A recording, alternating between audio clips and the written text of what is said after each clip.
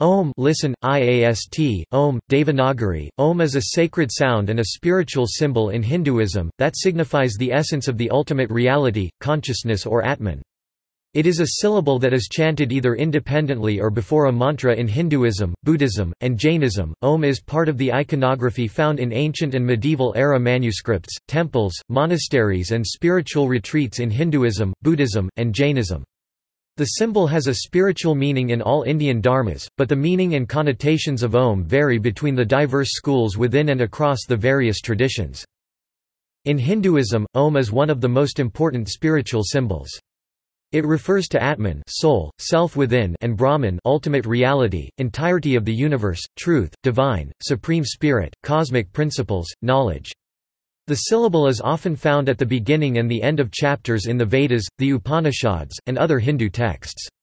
It is a sacred spiritual incantation made before and during the recitation of spiritual texts, during puja and private prayers, in ceremonies of rites of passages sanskara such as weddings, and sometimes during meditative and spiritual activities such as yoga. The syllable Om is also referred to as Ankara, Ankara Ankara, Omkara, Ankara Omkara, and Pranava, Pranava Pranava. Origin and meaning. The syllable Om is referred to as pranava. Other used terms are aksara, literally letter of the alphabet, imperishable, immutable, or ekaksara, one letter of the alphabet, and omkara, literally beginning, female divine energy. Ujjitha, a word found in Sama Veda and Bhāsya commentaries based on it, is also used as a name of the syllable. The word has three phonemes, aum, though it is often described as trisyllabic despite this being either archaic or the result of translation. The syllable Om is first mentioned in the Upanishads, the mystical texts associated with the Vedanta philosophy. It has variously been associated with concepts of cosmic sound, or mystical syllable, or affirmation to something divine, or as symbolism for abstract spiritual concepts in the Upanishads. In the Aranyaka and the Brahmana layers of Vedic texts, the syllable is so widespread and linked to knowledge, that it stands for the whole of Veda. The etymological foundations of Om are repeatedly discussed in the oldest layers of the Vedantic texts, the early Upanishads. The Aitareya Brahmana of Rig Veda, in section 5.32, for example suggests that the three phonetic components of Om pronounced aum correspond to the three stages of cosmic creation, and when it is read or said, it celebrates the creative powers of the universe. The Brahmana layer of Vedic texts equate Om with Bhur Bhuva Svah, the latter symbolizing the whole Veda. They offer various shades of meaning to Om, such as it being the universe beyond the sun, or that which is mysterious and inexhaustible, or the infinite language, the infinite knowledge, or essence of breath, life, everything that exists, or that with which one is liberated. The Sama Veda, the poetical Veda, orthographically maps Om to the audible, the musical truths in its numerous variations Oum, Aum, Ova Ova Ova etc. and then attempts to extract musical meters from it. The syllable Om evolves to mean many abstract ideas in the earliest Upanishads. Max Muller and other scholars state that these philosophical texts recommend Om as a tool for meditation, explain various meanings that the syllable may be in the mind of one meditating, ranging from artificial and senseless, to highest concepts such as the cause of the universe, essence of life, Brahman, Atman, and self-knowledge.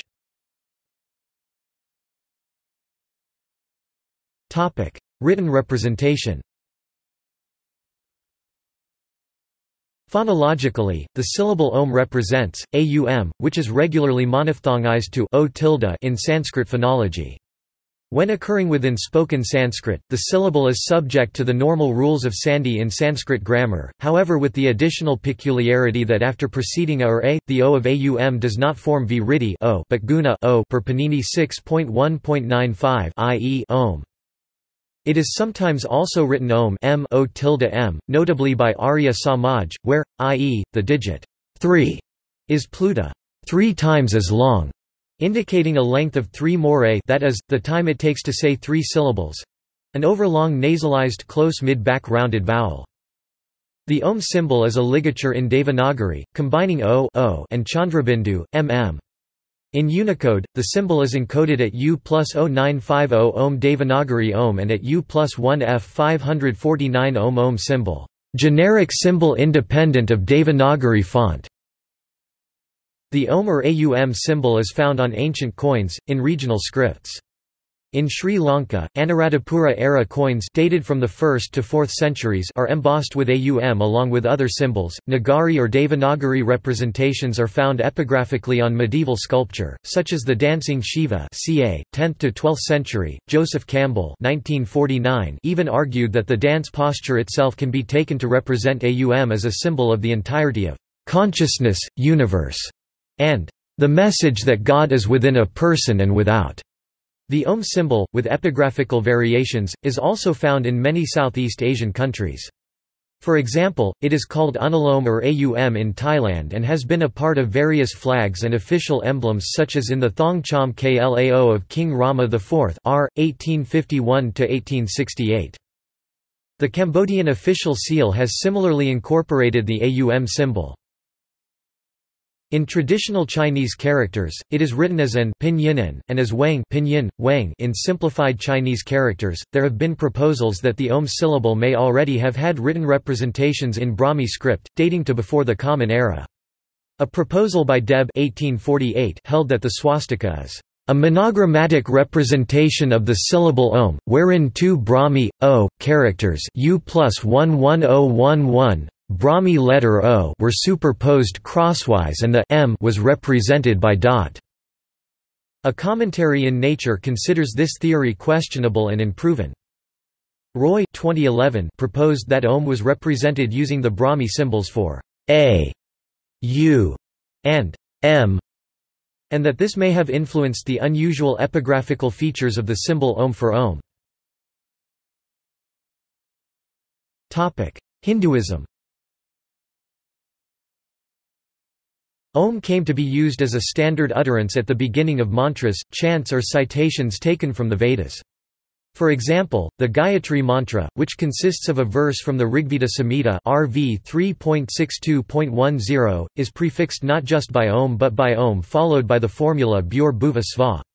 Such recitations continue to be in use in Hinduism, with many major incantations and ceremonial functions beginning and ending with Om. Maheshwarananda 2002 suggests that the Om reflects the cosmological beliefs in Hinduism, as the primordial sound associated with the creation of universe from nothing.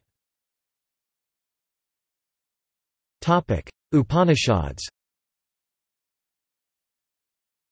The syllable Om is described with various meanings in the Upanishads.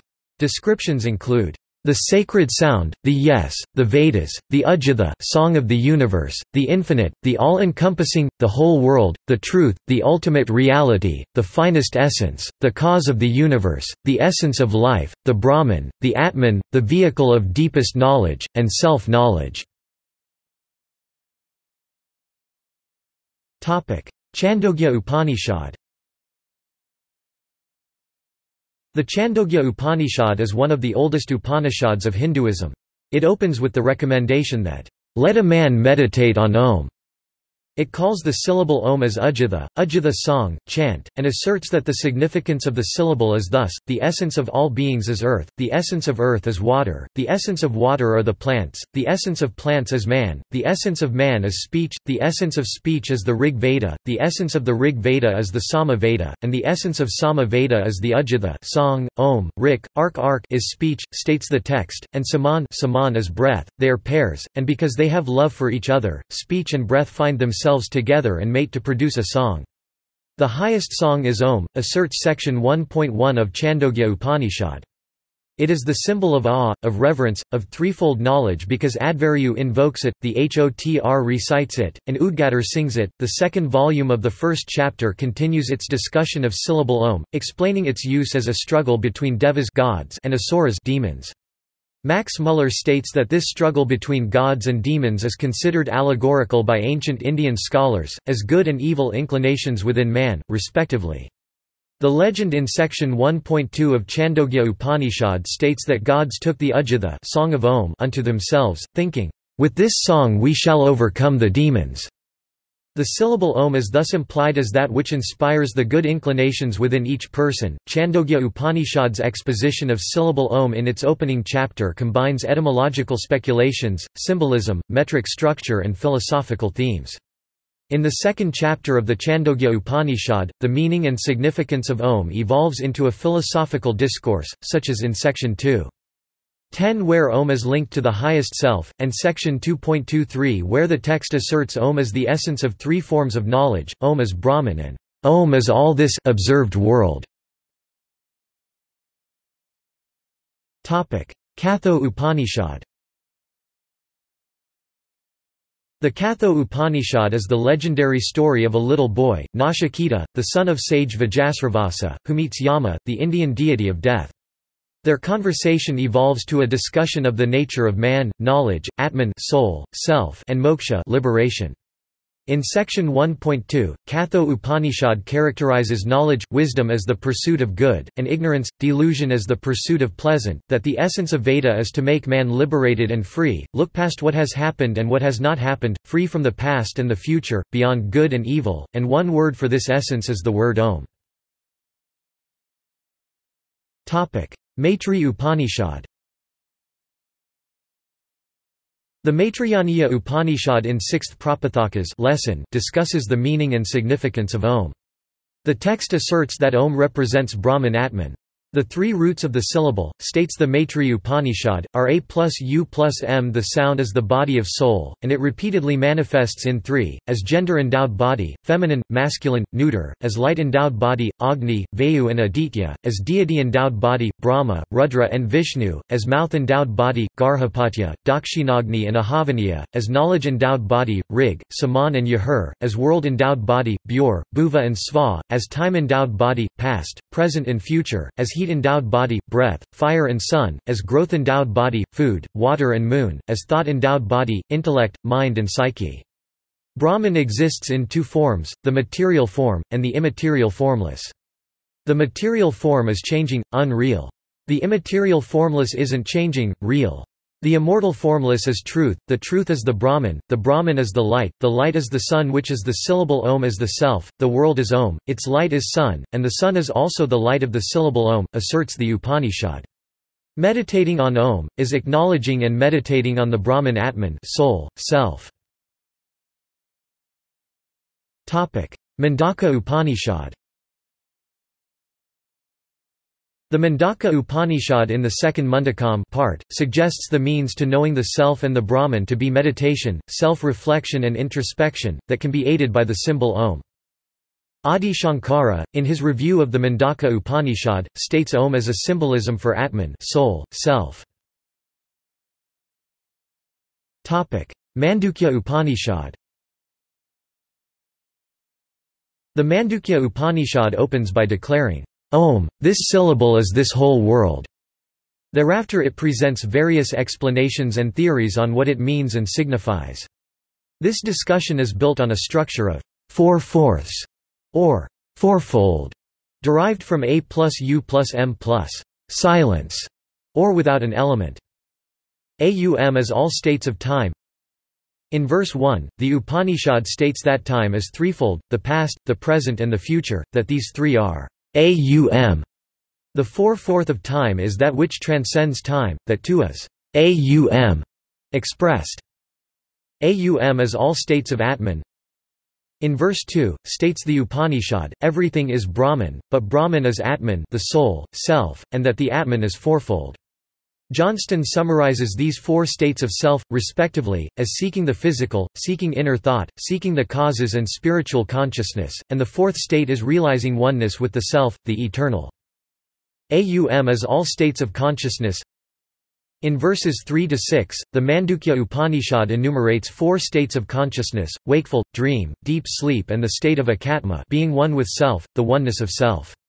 These four are A plus U plus M plus without an element, respectively. Aum is all of knowledge. In verses 9–12, the Mandukya Upanishad enumerates fourfold etymological roots of the syllable Aum. It states that the first element of Aum is A, which is from apti obtaining, reaching, or from adamatva being first. The second element is U, which is from utkarsa exaltation or from ubayatva intermediateness. The third element is M, from miti erecting, constructing or from mi manati, or apiti annihilation. The fourth is without an element, without development, beyond the expanse of universe. In this way, states the Upanishad, the syllable Om is indeed the Atman, the Self. Shvetashvatara Upanishad. The Shvetashvatara Upanishad, in verses 1.14 to 1.16, suggests meditating with the help of syllable Om, where one's perishable body is like one fuel stick and the syllable Om is the second fuel stick, which with discipline and diligent rubbing of the sticks unleashes the concealed fire of thought and awareness within. Such knowledge, asserts the Upanishad, is the goal of Upanishads. The text asserts that Om is a tool of meditation empowering one to know the God within oneself, to realize one's Atman soul, self. Aitareya Aranyaka. Aitareya Aranyaka in verse 23.6, explains Om as an acknowledgement, melodic confirmation, something that gives momentum and energy to a hymn. Om is the pratagara agreement with a hymn. Likewise is tatha so be it with a song. But Om is something divine, and tatha is something human. Bhagavad Gita. The Bhagavad Gita, in the epic Mahabharata, mentions the meaning and significance of Om in several verses. For example, Fowler notes that verse 9.17 of the Bhagavad Gita synthesizes the competing dualistic and monist streams of thought in Hinduism, by using Om, which is the symbol for the indescribable, impersonal Brahman. I am the father of this world, mother, ordainer, grandfather, the thing to be known, the purifier, the syllable Om, Rik, Saman and also Yajas. The significance of the sacred syllable in the Hindu traditions, is similarly highlighted in various of its verses, such as verse 17.24 where the importance of Om during prayers, charity and meditative practices is explained as follows. Therefore, uttering Om, the acts of yagna fire ritual, dana charity and tapas austerity as enjoined in the scriptures, are always begun by those who study the Brahman. Yoga Sutra. The aphoristic verse 1.27 of Pantanali's Yogasutra links Om to yoga practice, as follows. Tesa Vikeka Pranava, his word is Om. Johnston states this verse highlights the importance of Om in the meditative practice of yoga, where it symbolizes three worlds in the soul, the three times, past, present and future eternity, the three divine powers, creation, preservation and transformation in one being, and three essences in one spirit, immortality, omniscience and joy. It is, asserts Johnston, a symbol for the perfected spiritual man, his emphasis. Puranas. The medieval-era texts of Hinduism, such as the Puranas, adopt and expand the concept of Om in their own ways, and to their own theistic sects. According to the Vayu Purana, Om is the representation of the Hindu Trimurti, and represents the union of the three gods, viz. A for Brahma, U for Vishnu and M for Shiva. The three sounds also symbolize the three Vedas, namely Rigveda, Samaveda, Yajurveda. The Shiva Purana highlights the relation between deity Shiva and the pranava or Om. Shiva is declared to be Om, and that Om is Shiva. Jainism. In Jainism, Om is considered a condensed form of reference to the Pancha Paramesthi, by their initials A plus A plus A plus U plus M 03 meters. The Dravyasamgraha quotes a Prakrit line, Oma ekaksara pankaparamesthinamedipam tatkathamiti arahanta asarura iarya taha uvajaya muniam. Translation: veneration to the Arhats, veneration to the perfect ones, veneration to the masters, veneration to the teachers, veneration to all the monks in the world. Aaum or just Om is one syllable short form of the initials of the five parameshthis: Arahant, Ashiri, Acharya, Upajaya, Muni. Om Nama synonym 6 syllables, Om Nhi 2 syllables and just Om 1 syllable are the short forms of the Paramesthi mantra, also called Namokar mantra or Navkar mantra in Jainism. Buddhism. Om is often used in some later schools of Buddhism, for example Tibetan Buddhism, which was influenced by Indian Hinduism and Tantra. In Chinese Buddhism, Om is often transliterated as the Chinese character An pinyin or Wang pinyin Wang. Tibetan Buddhism Vajrayana. In Tibetan Buddhism, Om is often placed at the beginning of mantras and dharanis. Probably the most well-known mantra is Om Mani Padme Hum, the six-syllable mantra of the Bodhisattva of compassion, Avalokiteshvara. This mantra is particularly associated with the four-armed Shadakshari form of Avalokiteshvara. Moreover, as a seed syllable bija mantra, Aum is considered sacred and holy in esoteric Buddhism. Some scholars interpret the first word of the mantra Om Mani Padme Hum to be Om, with a meaning similar to Hinduism, the totality of sound, existence and consciousness. Om has been described by the 14th Dalai Lama as composed of three pure letters, A, U, and M. These symbolize the impure body, speech, and mind of everyday unenlightened life of a practitioner. They also symbolize the pure exalted body, speech and mind of an enlightened Buddha. According to Simpkins, Om is a part of many mantras in Tibetan Buddhism and is a symbolism for wholeness, perfection and the infinite. Neo-Guardian Kings and Komenu Lion Dogs. Aum is symbolically represented by Neo-Ren Wang statues in Japan, and their equivalent in East Asia. Neo appear in pairs in front of Buddhist temple gates and stupas, in the form of two fierce-looking guardian kings Vajra. One has an open mouth, regarded by Buddhists as symbolically speaking the A syllable, the other has a closed mouth, symbolically speaking the syllable. The two together are regarded as saying Aum.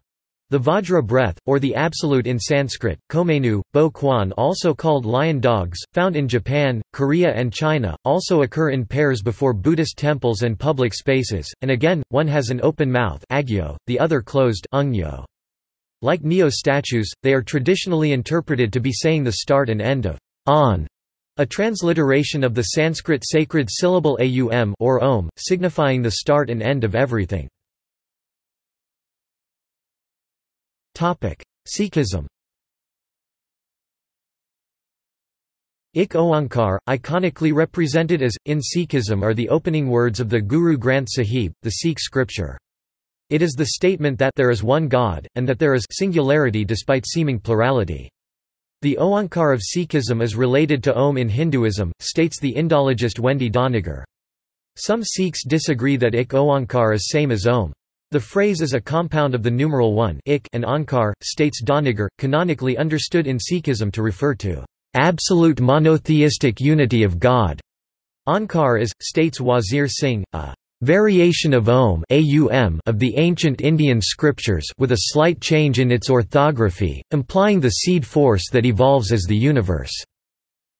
Ik Onkar is part of the Mul mantra in Sikh teachings and represents one God. Explains Gulati, where ik means one, and Onkar is equivalent of the Hindu Om. Aum. Guru Nanak wrote a poem entitled Oankar in which, states Doniger, he attributed the origin and sense of speech to the divinity, who is thus the Om maker. Ik Omkara appears at the start of Mul mantra, states Kohli, and it occurs as Aum in the Upanishads and in Gurbani. However, the meaning of Oankar in the Sikh tradition, states Pashora Singh, is quite different in certain respects than those in other Indian philosophical traditions. Modern reception. The Brahmic script Om ligature has become widely recognized in Western counterculture since the 1960s, mostly in its standard Devanagari form, Om, but the Tibetan alphabet Om has also gained limited currency in popular culture. Notes. References. Sources. Von Gley Snap, Helmuth 1999, Jainism, An Indian Religion of Salvation Der Jainismus, eine indische Erlösungsreligion, Sridhar B. Shratri, trans, Delhi, Motilal Banarsidass, ISBN 81-208-1376-6. External links and further reading. Wiktionary entry. Om. Just Say Om. Joel Stein, Time Magazine Archives. Kumar, S., Magendra, H., Manjunath, N., Naveen, K., Tells, S. 2010. Meditation on Om, Relevance from Ancient Texts and Contemporary Science. International Journal of Yoga, 3 2–5. doi 10.4103/0973-6131.66771. PMC 2952121. PMID 20948894. Autonomic changes during Om meditation. Tells et al., 1995. Frank, A. H. 1915. The Meaning of the Om Mani Padme Hum Formula. The Journal of the Royal Asiatic Society of Great Britain and Ireland, 397–404. JSTOR 25189337. Analysis of acoustic of Om chant to study its effect on nervous system. CiteSeer 10.1.1.186.8652. Kumar, Uttam, Galeria, Anupam, Ketrapal, Chunni Lal 2015. Neurocognitive Aspects of Om. Sound, Syllable Perception, a Functional Neuroimaging Study. Cognition and Emotion, 29 432–441. doi 10.1080/02699931.2014.917609. PMID 24845107. The Mantra Om, Word and Wisdom. Swami Vivekananda.